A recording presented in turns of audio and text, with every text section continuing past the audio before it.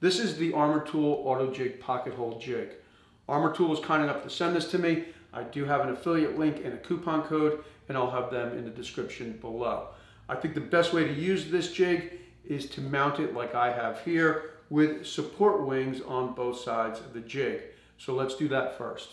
The jig measures just about 12 inches deep or 12 inches long. So I'll rip this piece of plywood at 12.5, gives me a little bit more room. And the jig is also 1.5 inches high, so I can use a standard 2x4 for support wings on either side. This is a piece of 3/4 inch plywood, and I'll rip it at 12.5 inches. Over at the miter saw, I'll cross cut it at 36. Just to make it look a little nicer, I'll set up a stop block and cut a small 45 at each corner.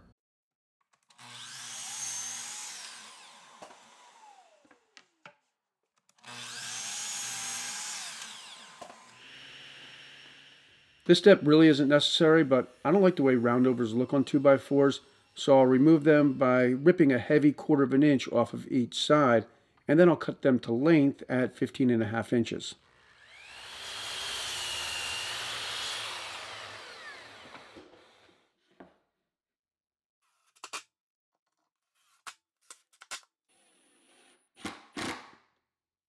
If you're going to mount the jig like I am, you'll want to remove the driver beforehand.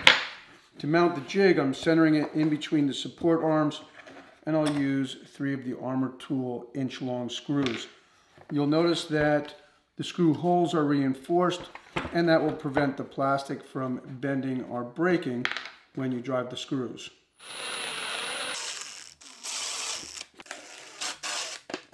With the jig attached to the board and the support wings in place, you could attach this to any workbench with 1 or 2 clamps. If you happen to have the Armor Tool workbench, you can use the clamp down dogs. This is relatively new to the shop, but quickly becoming part of my workflow. And now with the jig in place and the support wings attached, we'll go ahead and drill a few holes and take a closer look at the jig. This is the dust port, and this flips around so you can use it on either side of the jig.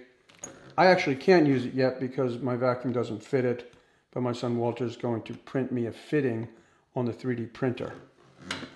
To set the depth of the pocket hole, you'll hold the back of the drill bit here, otherwise it kind of falls out. It would have been nice if this snapped into place, but anyway, if you pull it forward, you're drilling a shallow hole.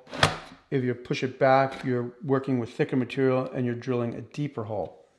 To set the depth, you'll put the material that you're using. This happens to be 3/4 inch material. I'll pull the jig forward, lock it in place, and then use the wrench that's attached to the side of the jig to tighten the stop.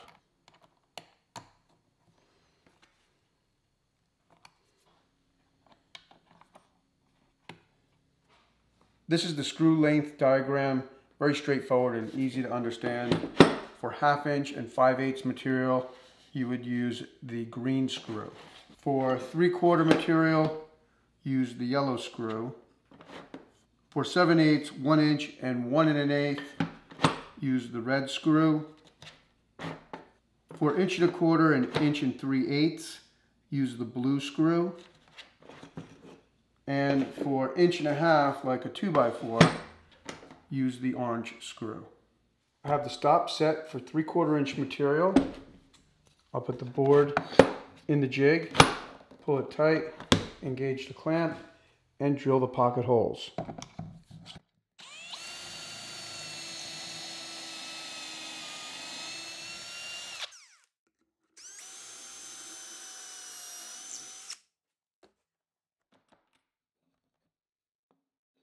That was a 3/4 by 3.5 inch board, but let's say we want to use 2 pocket holes in a more narrow board. This is 2 inches wide. We can remove this piece. I already loosened that up. Drop it back in. You can see the holes are closer together. Tighten that up. We'll put the board back in the jig. We would center it, clamp it down, and drill the pocket holes again.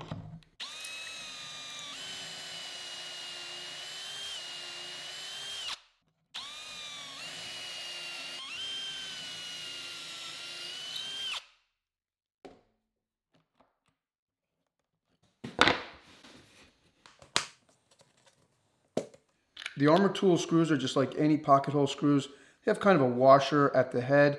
This is a coarse threaded screw meant to be used in softwoods. The fine threaded screw is meant to be used in hardwoods. The 1-inch screw has a different head, but that's only for the 1-inch screw.